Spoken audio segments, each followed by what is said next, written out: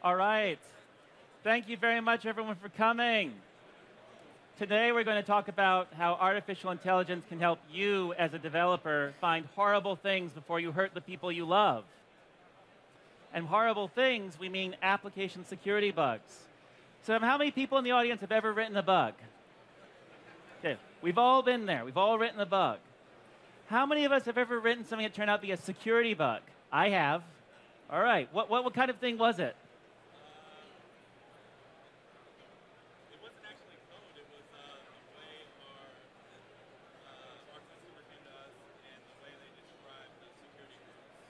Ah. And it didn't leave single responsibility based on the requirements they gave us, and we found out it was a lie later on. So it was like a configuration bug, right? So it was a simple oversight. Anyone could have made a configuration bug, something like that. You know, I've made mistakes too where I'm like writing code and I'm like, oh, I am supposed to really keep track in my head of how things work, and I overlook things just like you overlooked something. And it turns out 84% of attacks happen because of issues like this. So the question is, what can we do to help you write code faster without making those kinds of mistakes? So last year, we introduced artificial intelligence for finding application security flaws. We call it Microsoft Security Risk Detection. So what we do is we bring some of the same work we've been using to make Windows better, make Office better, make our own products better. We bring it to you as a cloud service. But what we did last year, it was very manual. It was something that you would sort of manually log into a machine and you'd fill out a wizard and you'd get some bugs back. What's new this year is we've integrated with Visual Studio Team Services and with Azure Logic Apps. And that's what I'm going to show you today. I'm going to show you how you can start testing straight from your build definition, and you can test as many times as you want, as much as you want. If you want to test on every new pull request, you can do that. If you want to test every week, you can do that. And what we do is we bring all of the artificial intelligence we've been working on to help find horrible flaws in our code and fix them before we hurt the people we love, that is you, and we bring it to you. And you'll see how to integrate it into your workflow using the power of Azure Logic Apps. And we can do this over and over and over again. So enough of the slides. Let me sort of show you what we're talking about here. I'm going to show you a small application. This is a sample application. All this code is on GitHub. You can go download it right now. This is an application written in C++, which is horrendously dangerous to write code in, as we all know. And we have planted 10 horrendous bugs in this application. You can go through and find 10 buffer overflows, integer overflows, horrible things that will destroy your computer and let other people take over everything in your data center. And we've put them in here for you, just for you, and documented them all. So I've been able to check this out, and I have this wonderful piece of code. And you know, what does this all do? I don't know. I could sit here and try to read it for you.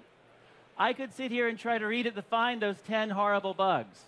Well, actually, spoiler alert, we've actually put in comments that explain to you where the bugs are. So this gives you an idea of the kind of stuff we can find with this AI technology. This is a case where we just forgot to check the length of a string before we copied it. Happens to everyone, right? I see some people nodding in the audience. Now, last year, we showed you how to upload this to the cloud and manually fill out a wizard saying, attack this code using our power of our AI. And with that wizard, you could get a list of test cases that cause the crash that show you where this is. But this year, we can do something even more fun. There's no more wizard. There is only Visual Studio Team Services. So what we've done is we've put into our build the ability to kick off a security testing job. I'm queuing a new build up there. And then what happens is, after that build happens, we can send events saying something new has happened, something new testing has started, a new bug has been found. And what happens to those events? Those events go into Azure Logic Apps. So let me show you what that looks like. So this is a list of Azure Logic Apps.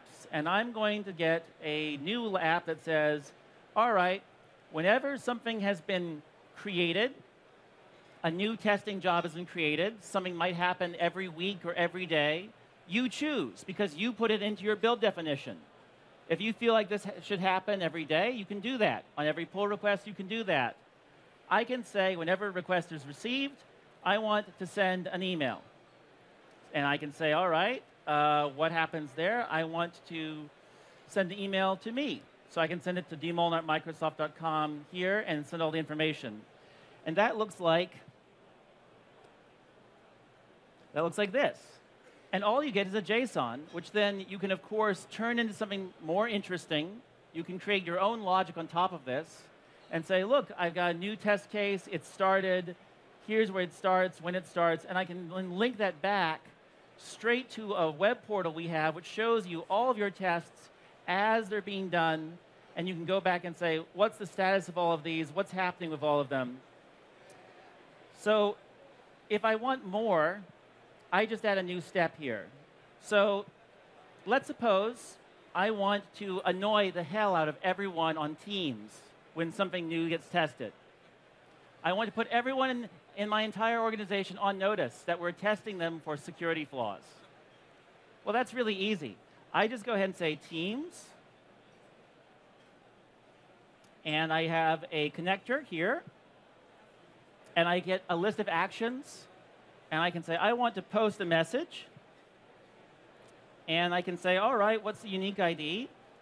Who can I bother today? Let's see there. I need to bother Springfield. Right. I need a team ID first, of course. There we go. That's our organization. And I'm going to bother them with this. And I can completely include the body of the message, which is all the data about the security testing. So in this case, I'm showing you the event that happens when the testing starts. But we also have an event for when we find something that can tell you a link to the test case, a link to all the details. You can then put that into your workflow and say, how do you want to handle it? And I'm like, great, I'll save that. And what that looks like, well, that looks like this. Whenever something happens, we end up getting an event posted to the teams, which allows you to bother everyone in your organization and let them know something is happening.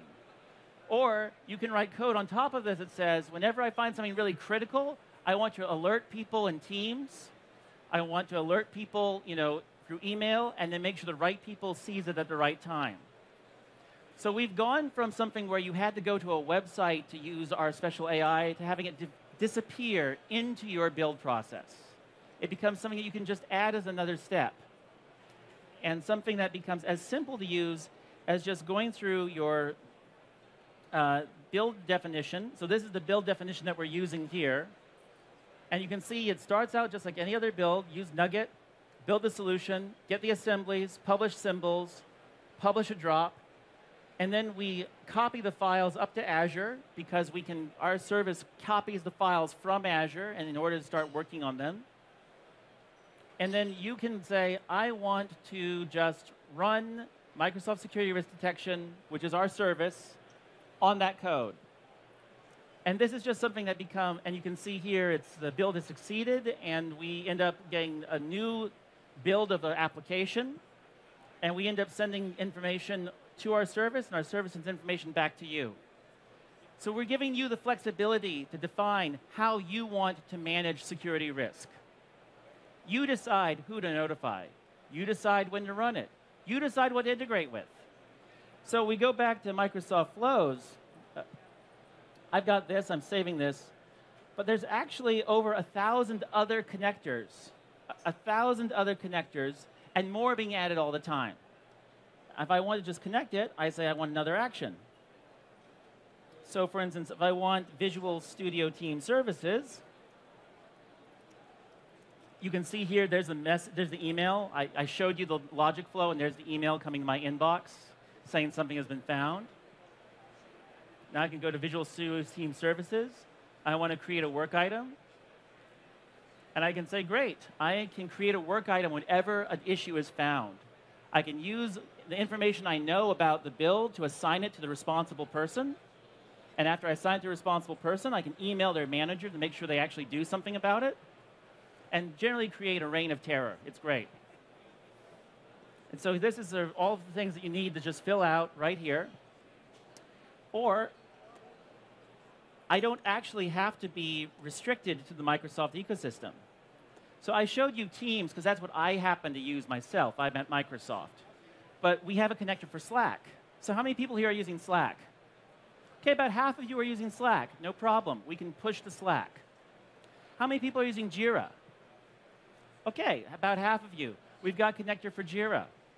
And if there's a connector you want and we don't have, you can go to user voice and ask for it.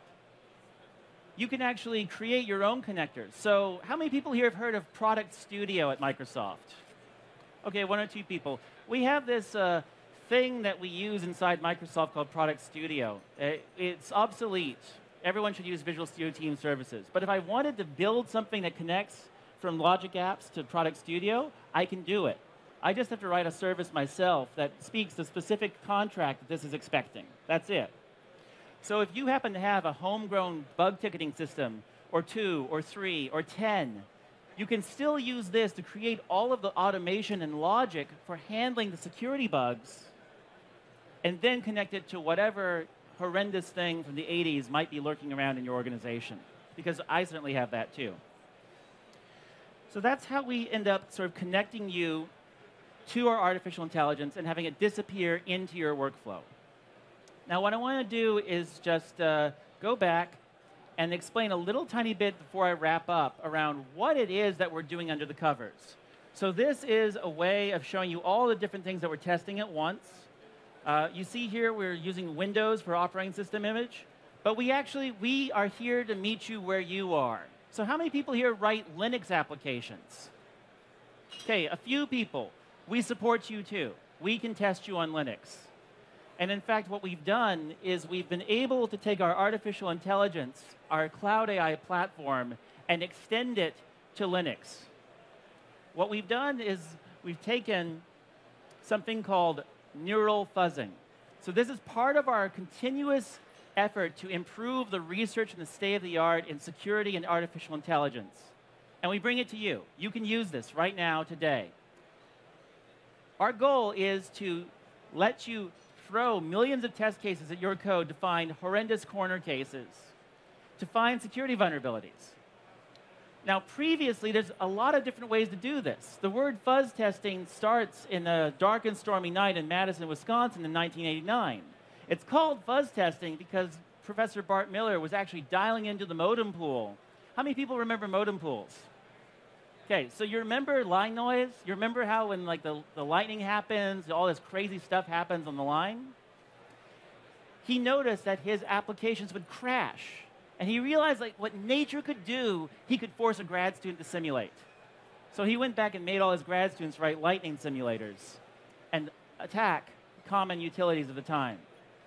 And now we have all these different methods of doing fuzz testing, which our platform continually improves and continually integrates. And our hypothesis was that we could make this better using the power of deep learning.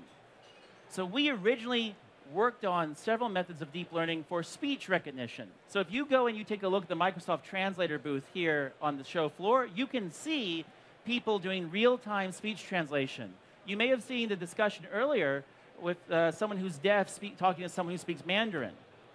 That same technology, that same deep learning is now available to you in Azure. You can use the Azure AI Batch platform to train your own deep learning. And that's what we do for this fuzzing. We realized that if we took a look at some of these classic methods that people use for doing security testing, there's a random step where people are rolling the dice to figure out what to attack next. And we realized if we could figure out how to change that random step into something that uses deep learning, we might be able to find more bugs for you faster. And we can. We can. We use Azure AI Batch. We use Tensorflow because Microsoft is here to meet you where you are, to help you, the customer, no matter what kind of artificial intelligence you need to use. We're here to enable every person, every organization on the planet to achieve more. And what we are able to do is after a 24-hour run of the existing original security testing mechanism called AFL, it's open source, you can all go look at it. We were able to train using Azure AI Batch in 12 hours and come up with a model that gave us a 62 times increase in the number of security crashes found.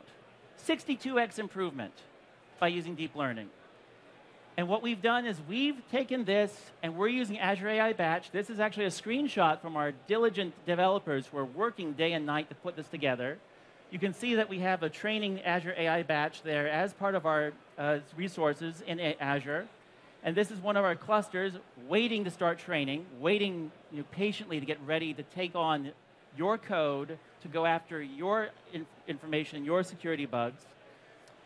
And we're able to get 62x improvement. And we're putting this into the product so everyone can have access to it. So that's the long and short of what we've been able to do. I'm coming to the end of my time. I am here for you. I can answer all of your questions right here after the talk. But the next steps. We have a website you can learn everything you might want to know about Microsoft security risk detection. Our way of bringing what we learn about artificial intelligence and security to the entire world. You can sign up today. You can learn about neural fuzzing, which builds on top of the best that Microsoft has to offer in our cloud AI platform. And you can learn here at Build. You can be the first to learn about all the fantastic possibilities that you can use to get 62x improvements of your own. And that is the whole value of becoming a Microsoft Cloud AI developer. So to recap, we bring you AI. It can disappear into your process. It can make you a 62x hero, and you can learn all about it here at Build. Thank you.